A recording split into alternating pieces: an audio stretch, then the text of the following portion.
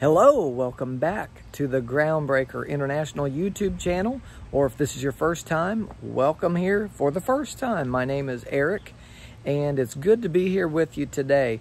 Once again, another beautiful day in South Central Indiana, and I just got done doing some grilling today, and I've got a gas grill here, a Weber Genesis that I got as a wedding gift, and it still works. Now, I myself am more of a charcoal and wood type of guy. I like to barbecue a lot, slow cook meat, and I like to grill over real flames. And I will use this gas grill sometimes because it's easy, it's convenient, and right now it's the only one I've got. My charcoal grill is rusted over. But I like real flame. I like to use the fire because it tastes better, and it's just, you just can't beat it. And so I got to thinking today, we're talking about grilling and the fire and everything, and I started praying about what the Lord wanted me to release to you today, and I started thinking about the fire of God and what that is, why it's important. Why do us Pentecostals always talk about the fire of God? And why do we need the fire? I started thinking about that. Why is it that we need the fire? Because a lot of people may not understand. I'm a Christian, I'm saved, and I love God just as much as anybody, and I'm not going to argue that point with you. I'm not saying that you don't. However, why do I need the fire? Why do we need the fire of God?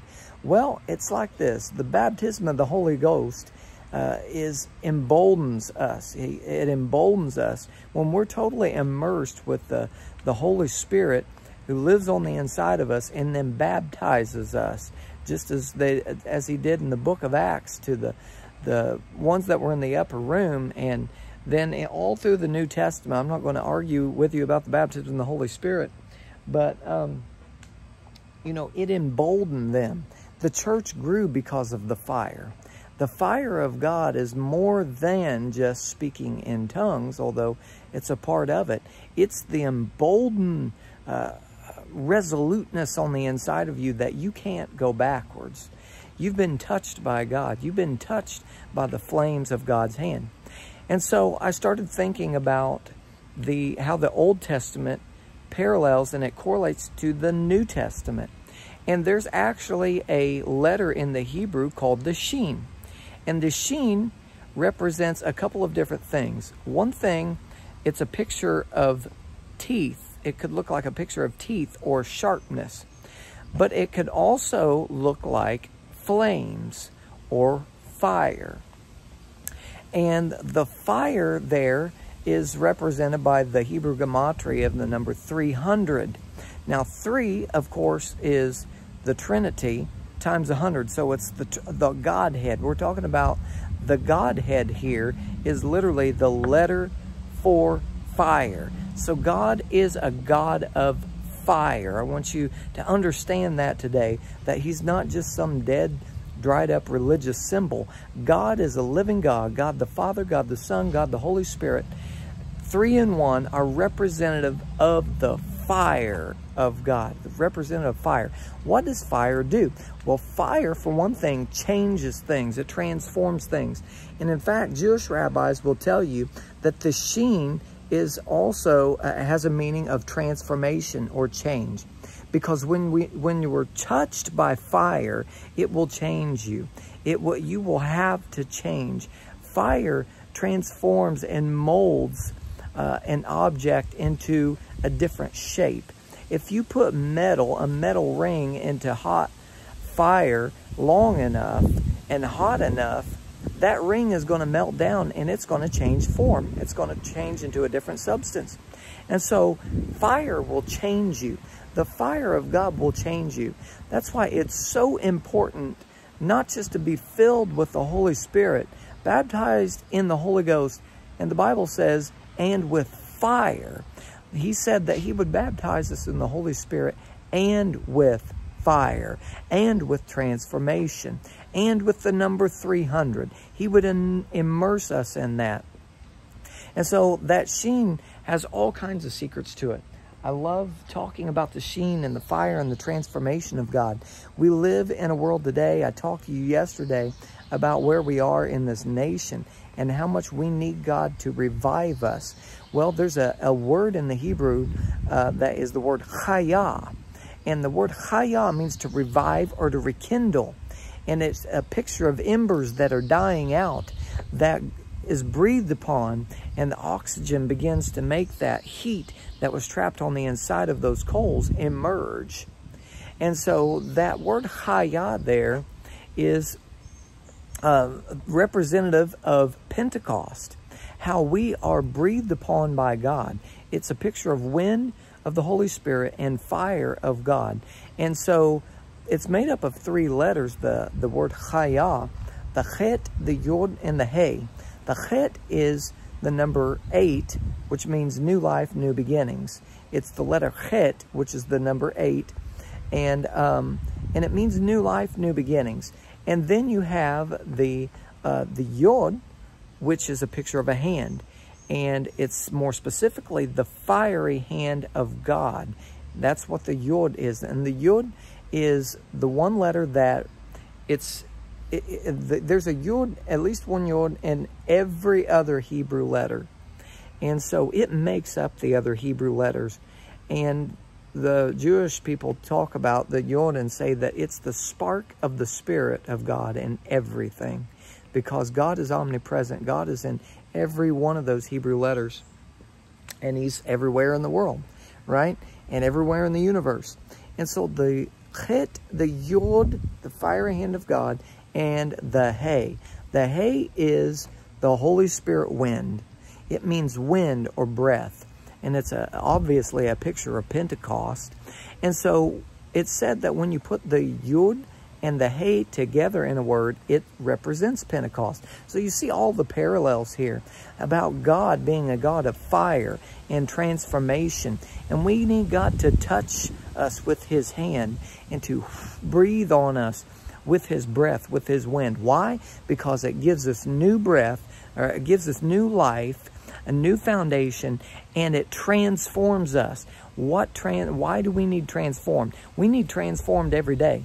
Because even though we may be saved, we accepted Jesus Christ as our Lord and Savior, we still need transformed. We need God to sanctify us continually, to take off all the junk off of us and out of our lives, right?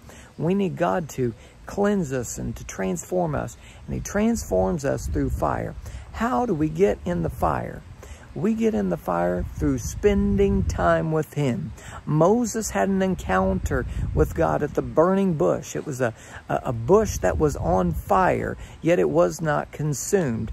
When Moses had that encounter, it changed him, and not only him, it changed his family, and it changed an entire nation. It was the birthing of a brand new era in a nation, which is Israel.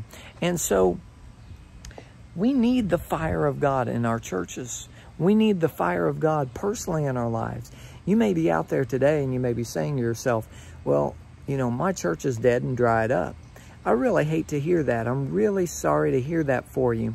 However, I've got some advice for you.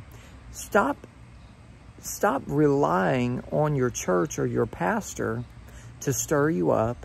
Stop relying on your church to be your fire. Get your own fire. You personally.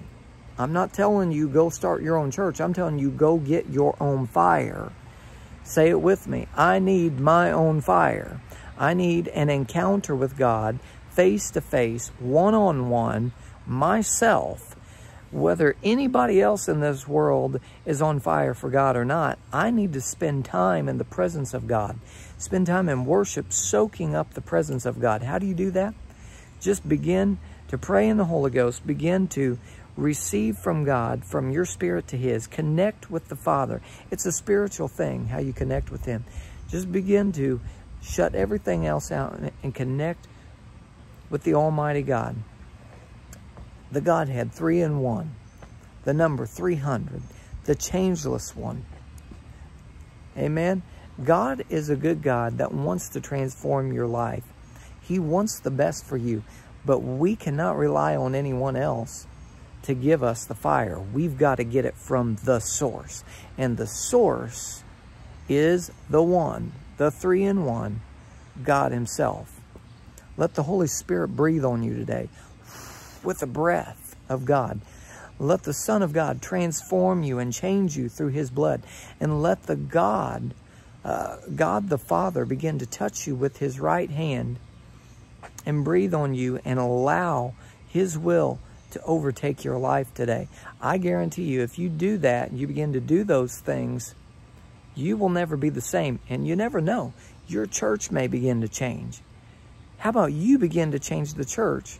If your church is dead and dried up, how about you catch on fire and let everyone else catch up to you? Praise be to God for that. That's an awesome word today for you. I hope you enjoyed this. I hope that you're enjoying these daily videos, these daily vlogs. And I'm just absolutely ecstatic to be able to preach the gospel, even in the midst of a pandemic right now, all over the world. And so if you enjoyed this video today, I want you to help me. Can you help me? I want you to hit the subscribe button. It helps us a lot, because the more subscribers we have and the more views we have, you know, the more people that we can reach, because our videos go up in the algorithm for YouTube, and it means that the gospel can go out to even more people.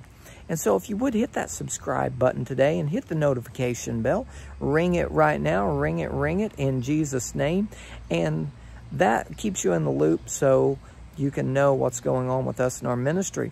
Check us out at gbreaker.org to know what's going on at Groundbreaker International. Getting some other services and things scheduled today.